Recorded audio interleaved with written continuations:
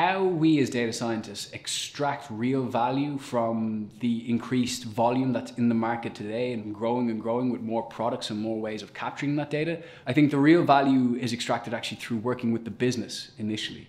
So they will set us down a path by saying, by working closely with the experts, by people who know the insurance industry, have been there in a while, the people who have ideas of how to disrupt the market as well.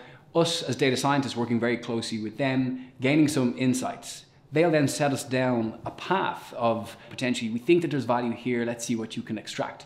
As we start that journey, we can find additional paths as we start that journey by going on different routes, finding more value in that regard and then bringing it back together and bringing more information and more insights. But I guess we always have to be set off on a particular path. We have a problem, we want to try to solve this problem.